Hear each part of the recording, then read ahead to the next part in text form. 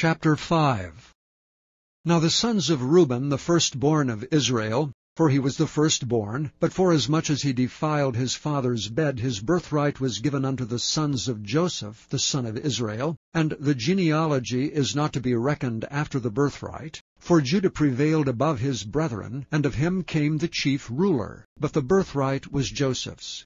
The sons, I say, of Reuben, the firstborn of Israel, were Hanok, and Palu, Hezron, and Carmi. The sons of Joel: Shemaiah his son, Gog his son, Shimei his son, Micah his son, Reiah his son, Baal his son, Bera his son, whom Tiglath-Pileser king of Assyria carried away captive. He was prince of the Reubenites. And his brethren by their families, when the genealogy of their generations was reckoned, were the chief, Jeiel, and Zechariah, and Bela, the son of Azaz, the son of Shema, the son of Joel, who dwelt in Aroer, even unto Nebo and Baal-meon.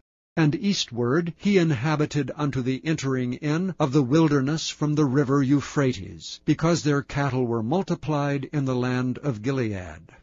And in the days of Saul they made war with the Hagarites who fell by their hand, and they dwelt in their tents throughout all the east land of Gilead.